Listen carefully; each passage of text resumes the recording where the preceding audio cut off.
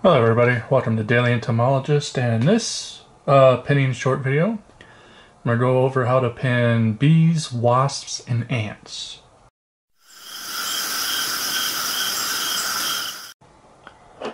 So here are some Hymenopterans I collected over this past weekend. We got a couple of wasps right there. Actually, these are all wasps. We got a couple of velvet ants. A female velvet ant, which are always flightless. We have a male velvet ant, which are have wings and do fly. So the easiest to show on these specimens right here.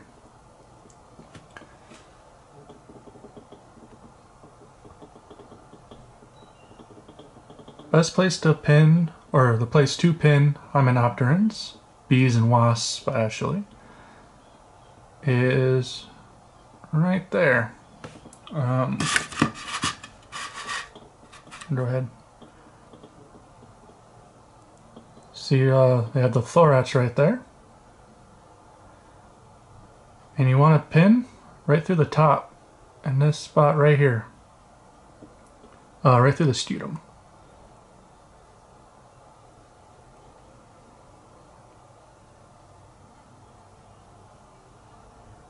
Get the pin in there.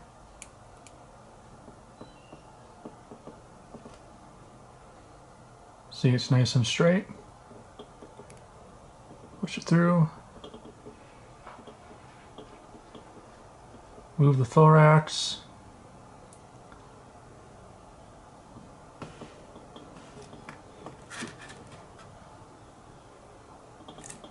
And then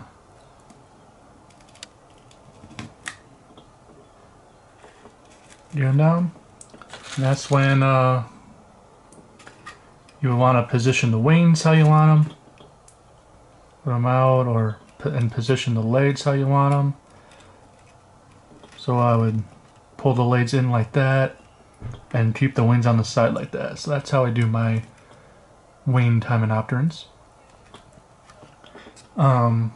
Simple, straightforward. Sometimes they can be a pain to cooperate, but yes.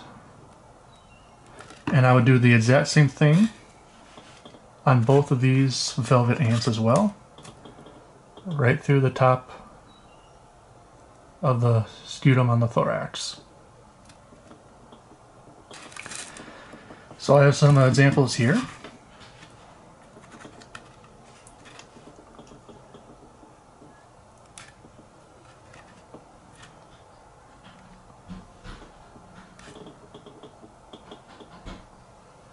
You can see, pin right through the top of the abdomen right there, or I mean not the abdomen, on top of the thorax right there. Legs positioned on the side there and the wings right there, so I like how that specimen looks. And that was a bee. And here we have this beautiful cicada killer wasp pinned through the top of the thorax there.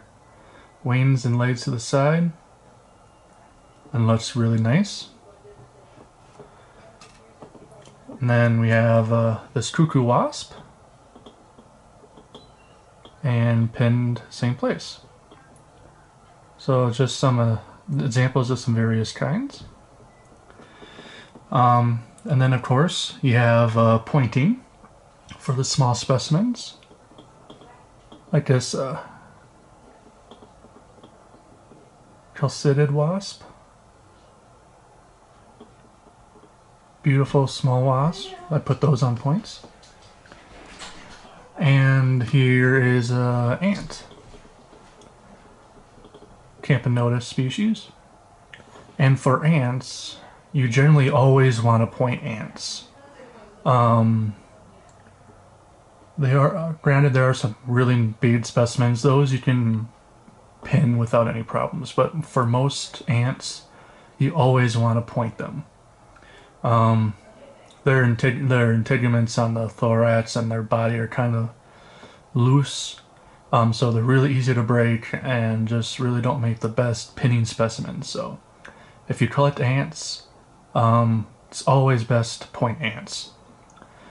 So that's pretty much just a general on pinning Hymenopterans.